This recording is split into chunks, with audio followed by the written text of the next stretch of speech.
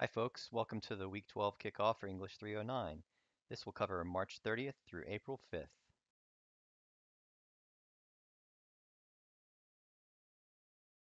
So let's get into the first reading, Making Usability Findings Actionable.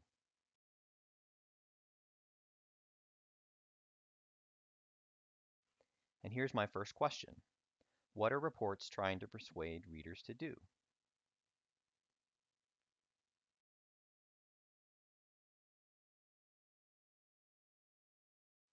Well, reports demand action. We want our readers to agree with us that there's a need for action, that we have things we can make better in terms of the usability or the overall performance of the product or document that we're working with.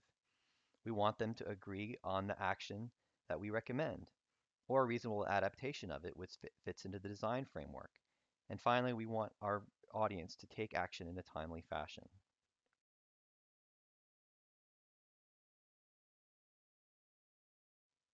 Here's what Schade says about that.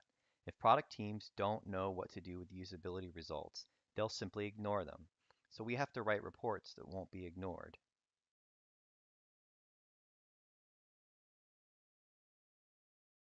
Well, how do we do that? What are the criteria for a good test report?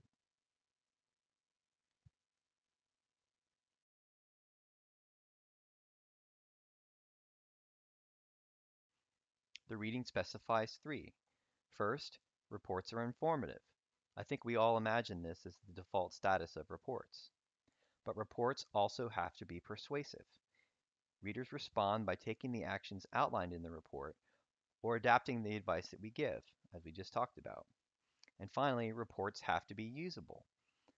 It's kind of funny that a usability report itself has to be usable, and this is what Schade calls meta-usability. But this makes sense. People aren't going to use the report if they can't get the information out of it efficiently and accurately.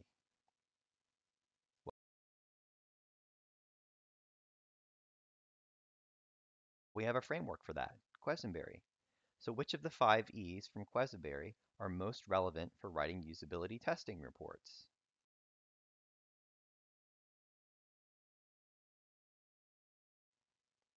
Here they are. Now, I'm not sure any of these are irrelevant for testing reports. I do think that the way you proportion the 5 E's will be a little bit different for each report. The one that would be the least relevant in an actual work situation is easy to learn because reports would be written every couple of months or every month, depending upon how spread out your testing was. So people that were working with the reports would get used to them over time.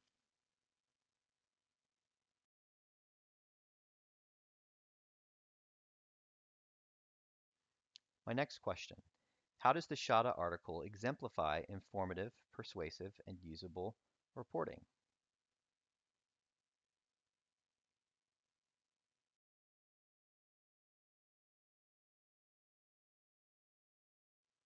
Well, the article serves as its own example. It's short, 1,300 words, only about 5 minutes to read. It begins with a summary and uses subheads for organization. It's full of specific examples, and both the end and the beginning of the article point to the previous and the next steps that you can take as a reporter.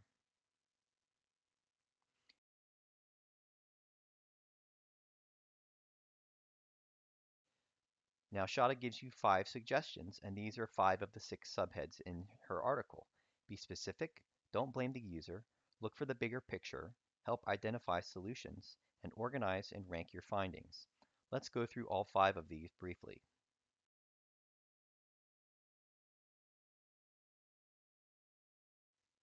First, be specific.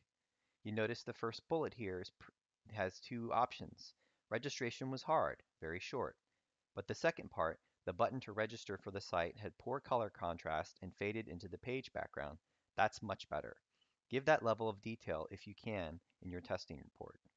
Second, don't blame the user. This should be familiar to you. We want to talk about the product being tested, not the successes and the failures of participants.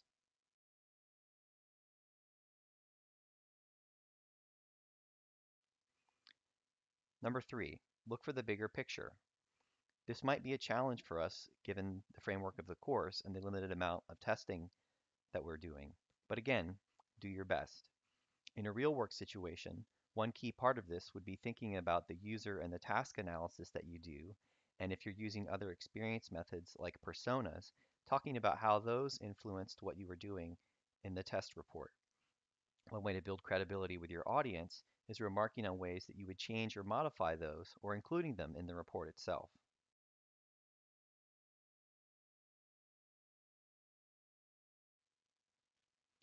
Number 4 and number 5, identify solutions and organize and rank your findings. Now, identifying solutions is a balance between giving someone an idea and giving someone an entire redesigned document. We don't want to do that second part, give somebody the redesign, because frankly, designers aren't going to be interested in you doing your job for them. This is one reason that Schade recommends you invite team members to participate in the usability tests and participate in the debrief as well. Now, step 5, ranking findings as low, medium, or high severity, works in two ways. If there's a really big problem, they might want to spend a lot of time on that problem immediately and start trying to fix it right away. However, the first problems you tackle might be the easiest. So the low, medium, and high can be used in a couple different ways.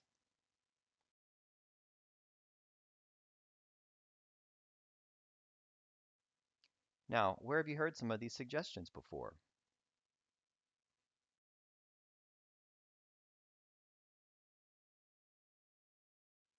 That's right, Uncle Steve. So one thing you can do as you write your test reports is go back to Rocket Surgery Made Easy, because it's going to help you not just with testing methods, but the way you write up the results.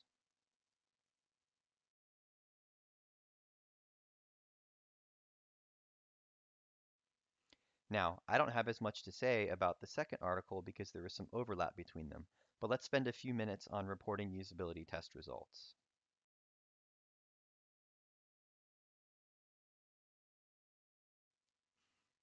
There are three parts of the article, and the last one is going to be the most useful for us. The first part, data analysis, is going to be more useful in the long term because it speaks to organizing data. Now, you don't have a ton of data, so it's not going to help you that much. The second part echoes Schade in quite a bit and doesn't add a whole lot of depth.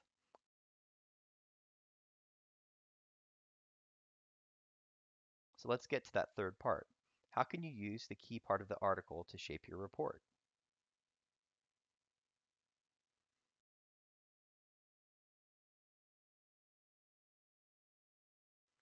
Well, you should steal the headings and make them the four sections of your report.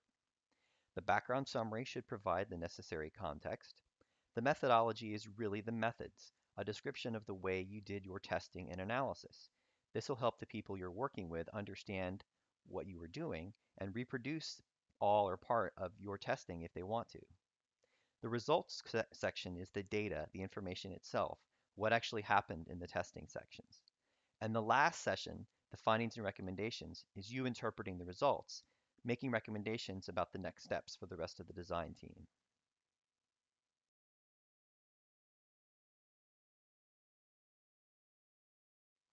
Now, what guidance do we get from the article about displaying information in your report?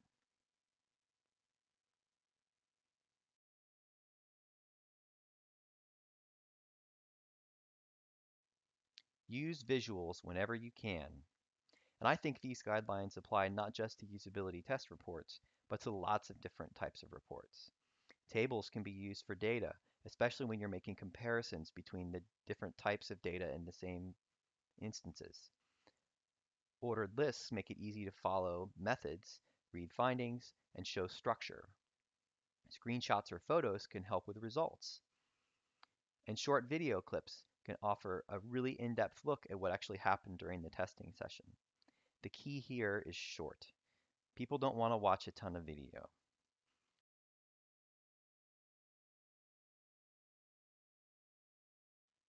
And with that in mind, I'm going to end this week's kickoff here.